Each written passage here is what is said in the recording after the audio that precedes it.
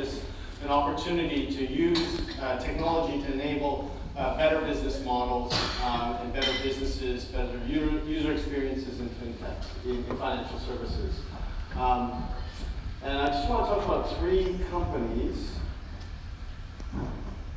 three stories, three companies that sort of set the scene and certainly were foundational in our thinking about this market. One is called Weatherbill. Anyone heard of Weatherbill? Yeah, I tried to get Ed and Bert to invest in it and they didn't, but they were busy doing other great things. I'll do something. You might be a little bit familiar with Climate Corp. They changed their name to Climate Corporation, and I was very privileged to lead the angel round in this company in 2005, 2006, and they sold to Monsanto for just shy of $1 billion in 2016. But why this is interesting is, at the time, it was just as I was leaving my old job, I was running some capital markets businesses addressing climate war. And they essentially showed up, two ex-Googlers, David Friedberg and Suraj Khalif, who's now a partner at Atomico, with something that blew my mind, which was two guys, literally two guys and maybe a few more, but in a virtual garage had built an exotic derivatives origination, pricing, and settlement platform. They happened to do weather derivatives, but the architecture was exotic derivatives. And they had done this, like the demo on a shoestring, and even with the Angel Series A money, they did millions of dollars. What I knew my bank and other banks had taken literally hundreds of millions of dollars to build. And so, not only did I think this was super interesting, but it really catalyzed that, my thinking around there's something that is happening and is going to happen going forward. Technology is going to enable fantastic fundamental transformation in business models and economics and financial services. Okay. Second company I want to mention briefly is Simple. Has anyone heard of Simple? So it used to be called Bank Simple.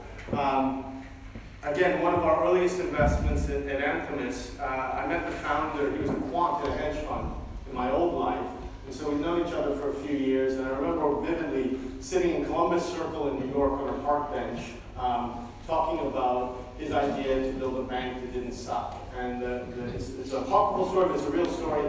He had an account at Chase, pick on Chase, they're a big US bank, and was finding that the new terms and conditions kept getting smaller and smaller until they were down to half 0.5 font size and thousands of words and user experience that was just awful. So again, this was a company going back in the sort of the days of Tim O'Reilly's Web 2.0 user experience around retail banking. They subsequently were bought by BBVA Compass and are still operating and part of the BBVA family.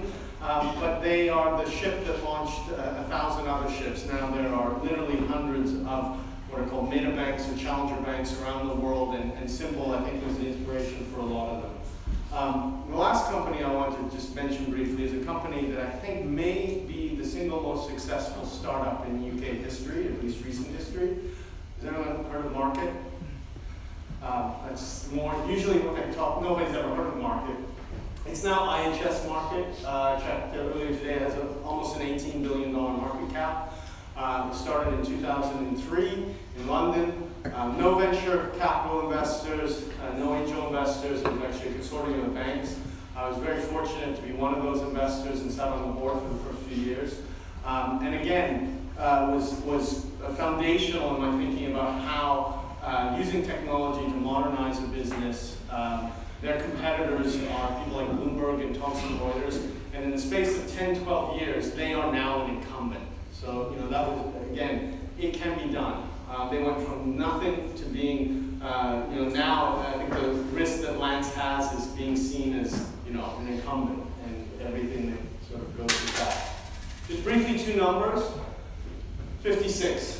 What's significant about this? Nothing really. But as I was preparing for this, I dug around in my inbox in my Google Drive, and I found a spreadsheet from 2008. When I started creating Anthemis, I put together a spreadsheet, literally an Excel spreadsheet that had, actually it was a number spreadsheet that had a list of all the startups I knew of in Western Europe and North America that were doing financial services. And one version of it, the last one I could sort of find from that era, had 56 companies in it. Now, I'm not suggesting it was completely canonical, that there were, it was every single startup in the world, but it was pretty close. I mean, that's what I was doing at that time, full time, to illustrate that there really, this market sort of came from nothing.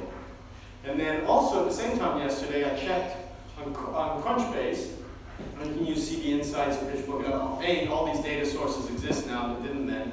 And I used the FinTech and financial services tag. So again, I'm not, there might be some noise in this number, there might be some incumbents and all that sort of, but I think directionally, 12,000 plus FinTech or financial services startups indexed in the Crunchbase database in 10 years.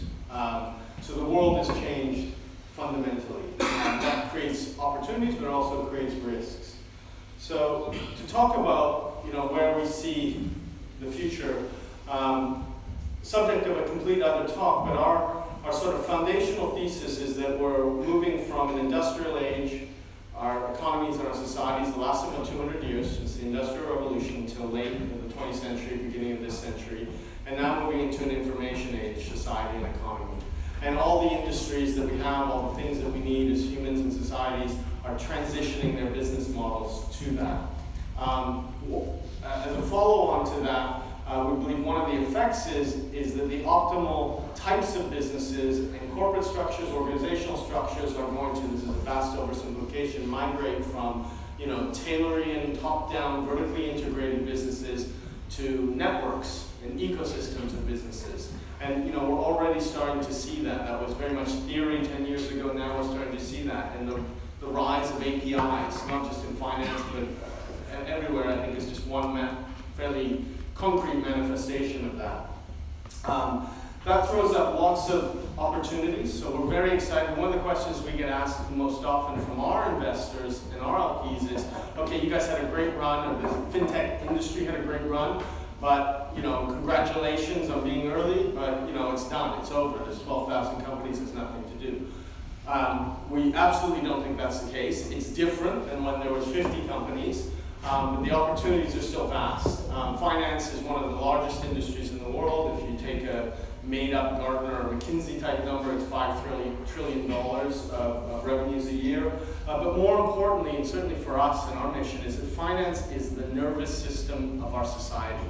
And if it doesn't work well, that shows in all aspects of society. And actually, working well is one thing, but it actually, we believe, should be invisible. It needs to go back to being a little bit like the nervous system is, but very present. So it's important that it work properly. And we think, as it transitions, it will again work properly in the years to come. Technology is a big driver, obviously, but also maybe a little bit more controversially or less obviously, we actually think regulation is an opportunity in this space. And I gave a talk, I think 4 or 5 years ago at the first Wired Money conference, where I sort of put forward the idea of creating regulatory sandboxes and having an iterative, learn fast approach to regulation in a very constrained context. And I'm really excited to say that the UK is at the vanguard of this with the FCA and their sandbox, but it's not only the UK, pretty much regulator after regulator across the world is taking this approach. And I think, regulation is fundamentally necessary, in my opinion, in finance. But it creates, it's actually, in the longer term, in the short term, it can be a barrier, it can be a pain in the ass for a startup. But when you're building from a green field, with the technologies and the business models we have today, it becomes much, much easier if you start with this to embed it into your business models, and then it can become a competitive mode. And then the last thing that's really positive, we think, going forward is behavioral change. This is not just unique to finance, but I think it's particularly acute in finance because finance is important to people. It's not surprising that the first big wins in the internet world were things like Amazon selling books. I think it was less of a leap to go, okay, I'll buy a book online instead of going to W.H. Smith. I'm not sure I want to do my pensions online or my investments. Clearly, 20 years later, that's all changing. I remember once in the early 90s, somebody said to me, no one will ever buy a car online. Now most people buy cars online. Same thing in finance. It's now being adopted. It's not just the millennials or Gen Y. It's our whole society is getting used to this. So again, it creates an opportunity for companies and businesses that are native to this environment and not trying to put lipstick on a pig in terms of their business model. But there are some challenges. One is competition, 12,000 companies, and then all the incumbents waiting to do things in different ways. So it's a very competitive environment. The reverse of behavior is there still is finance is subject both from a regulatory and behavioral point of view to inertia, and so that can be hard to overcome. And I think one of the things that VCs, good VCs often say is timing is important. You can be too early. Actually, that's one of the biggest risks when you're building a business as a founder or investing in one as a VC is being too early. And I think in finance that's particularly acute, so it's something that we focus on a lot is this the right time? And or capitalize the business efficiently so that it can play out. Then the last thing, which I'll just touch on, which is a subject all to itself, is cybercrime, right? So, that in one sense it's new, but it's as old as finance.